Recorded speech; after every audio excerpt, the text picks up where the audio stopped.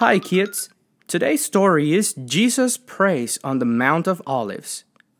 One day, Jesus went out as usual to the Mount of Olives, and his disciples followed him. And he said to his disciples, "Sit here while I go over there and pray." And taking with him Peter and the two sons of Zebedee, he began to be sorrowful and troubled. Then he said to them, "My soul is very sorrowful. Stay here and pray." Then Jesus walked alone to the Garden of Gethsemane. Jesus was worried because something bad was awaiting him. He was going to suffer in order to save the world. So he asked his Father in heaven if it was possible for him not to suffer.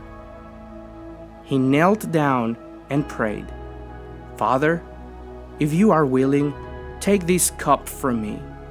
Yet not my will, but yours be done." Jesus was asking God to take his pain away.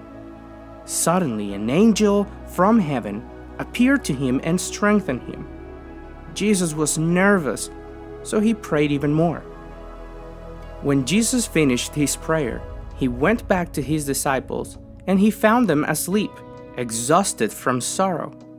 "Why are you sleeping?" Jesus asked them. "Could you not watch with me 1 hour? Get up and pray.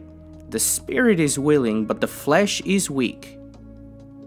Jesus knew that prayer was important, especially when we're not doing well.